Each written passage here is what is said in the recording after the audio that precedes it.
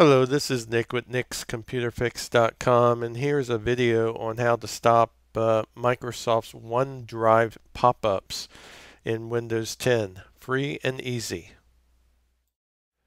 Okay, here we go. I don't use OneDrive, and I don't want to. And ever since I upgraded on one of my laptops here, to the Creators Update, the latest Windows 10 version, I keep getting this pop-up every so often. And sure, I can go ahead and put my email address in here and sign in and be done with it. However, again, I don't choose to use it. And it's very persistent. No matter what I do, it keeps popping up. Down in the system tray, there's an icon here.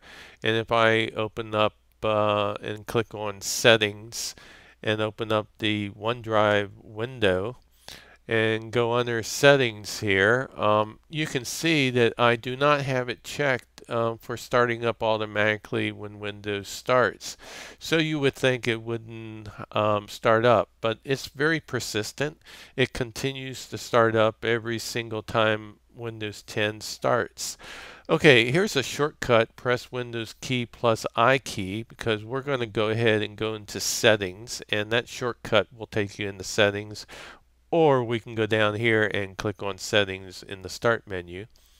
And once we have the Windows settings window open, we want to go over here and click on apps.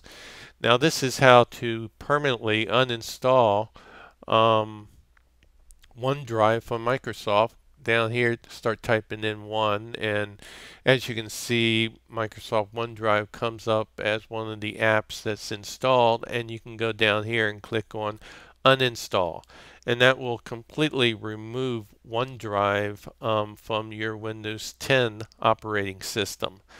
And you know, this is something that I've chosen to do. You might like to do it as well. Now keep in mind, you can always go back and reinstall OneDrive if you want to use it. You just go ahead and download it from the Windows Store for free. Okay, subscribe if you like and leave a like if you like.